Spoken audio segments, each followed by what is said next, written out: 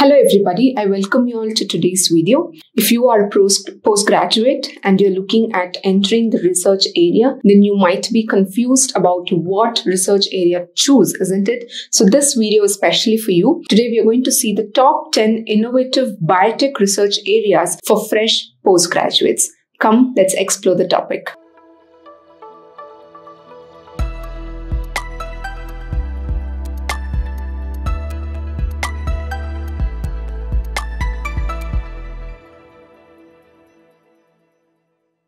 So the first topic that we have for you all is developing a new method for gene editing using CRISPR-Cas9 technology, right? So what is gene editing at all? Gene editing is nothing but adding, removing or altering the genetic material that is made up in the human or even animals, right? So how do we, change or alter this genetic material? So that we use by the CRISPR-Cas9 technology. What is this technology? This technology is a naturally occurring system that you can see in bacteria. It's the immune system, immune defense that is used by bacteria, right? So in this particular process, CRISPR is nothing but a particular area or a segment in the DNA of the virus. So that particular segment is being recognized, right, by the system, and Cas9 is a protein system, an enzyme system that helps in cleaving this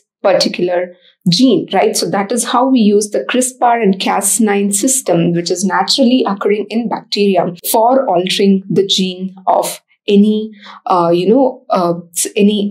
of human, and we are going ahead with gene editing. So yes, you can develop a new method for gene editing using CRISPR technology. That can be one of the topic that you can do. The second is investigating the potential probiotics for the treatment of chronic diseases, right? So probiotics are nothing but they are useful microflora or microorganisms that is present in our body. Now, researchers have confirmed that these probiotics plays a very important nutritional role in curbing the chronic diseases. So few of the chronic diseases that can be curbed by using probiotics are bowel diseases like irritating bowel or inflammatory bowel diseases, gastritis, or even atopic dermatitis diseases. So these are different types of diseases that can be cured. These chronic diseases can be cured with the help of probiotics. So this particular research topic can, help in investigating the potential probiotics that you can use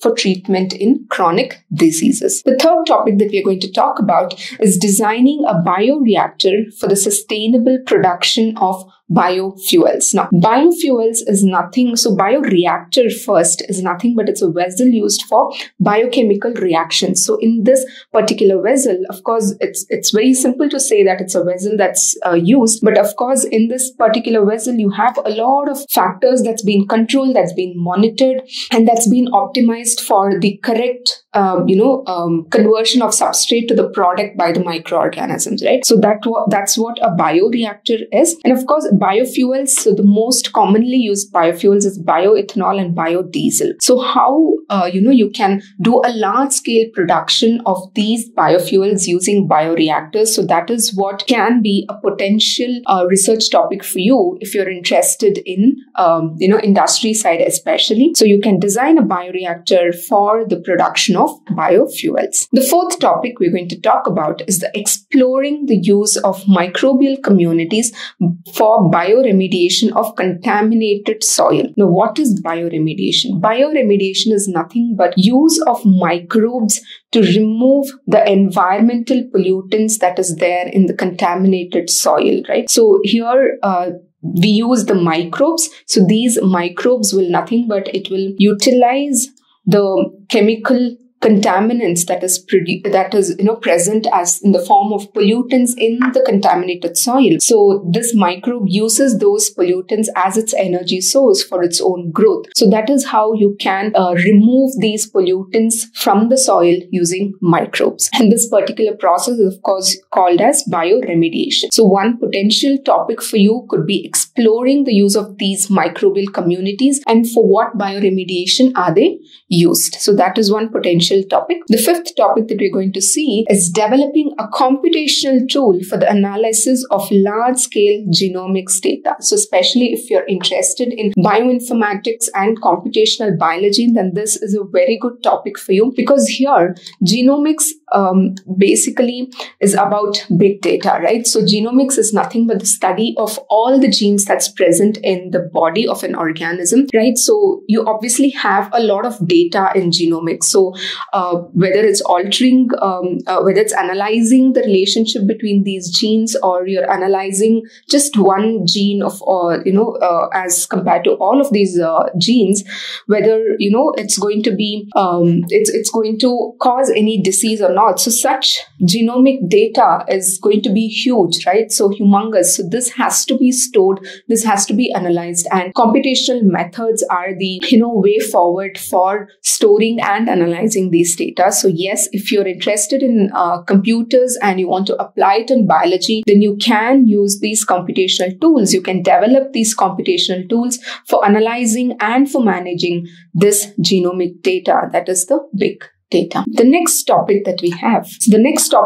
have is nothing but the investigating the role of microbiome in human health and diseases, right? So we know that microorganisms, a lot of microorganisms are involved, for causing infections in human health, right? And of course, to study this particular investigation, you will have to know the microbiology techniques, right? Because you'll be dealing with these microorganisms, and you should know how to grow them, how to determine them, how to, change their nutrients. And so all of these techniques you must know in microbiology for you to go ahead with this particular topic. And this may seem like a very research heavy topic, but no, you can enter the industry as well with this particular topic, because this is more or less related to clinical side of microbiology. So yes, you can be associated with hospitals. You can also be associated in quality control in industries, or even in research. So these are the different types of jobs that you can get as well if you're going into microbiology of human health and diseases. The seventh topic that I have for all of you is studying the potential of plant microbe interaction for improving crop yield and sustainability. So as the name itself suggests, this is especially in the area of agriculture, or even plant biotechnology, we can call it, or it could also be microbiology. So it is a confluence of all of these three fields. And yes, what is this plant microbe interaction that we are talking about? It could be pathogenic, like a disease causing interaction, or it could be symbiotic, where it's going to help in increasing the yield or the quality of the crop yield, or it could be associative as well. So these are the different types of interactions that you can find between plant and microbe, and how this affects in the crop yield as well as the sustainability in the case of agriculture. So this is one potential topic that you can have. The eighth topic that we're going to talk about is developing a new biodegradable plastic material from renewable resources. So especially if you are an environment-oriented person, then yes, this is one topic that you can take up. If you're really passionate about environment, then you can take up this biodegradable plastic. So this degradation of plastic, as we all know, the plastic doesn't degrade so fast. It takes thousands of years for, a small plastic to degrade. So that is the reason we come up with biodegradable plastic, where microorganisms can degrade the plastic. So that is a biodegradable plastic. And this plastic can be produced from renewable resources. And one such renewable resource is food and agriculture products. So yes, you can be involved in developing such biodegradable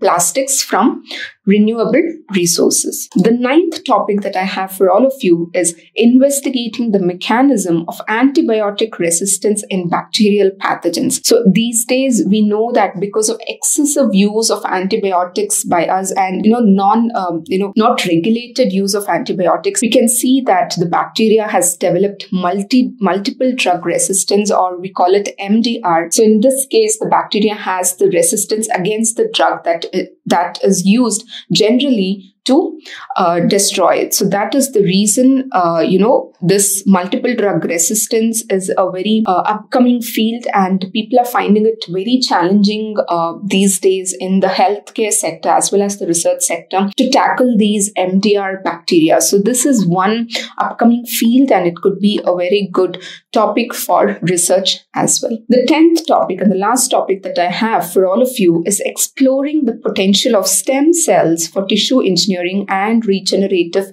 medicine. So stem cells is nothing but it has the potential for differentiation, and also it helps in something called stem cell therapy. So regenerative medicine is also called stem cell therapy. So this particular therapy helps in repair response of diseased tissue. So that is the application of stem cells in regenerative medicine. So these are the 10 different topics that I had for all of you, right?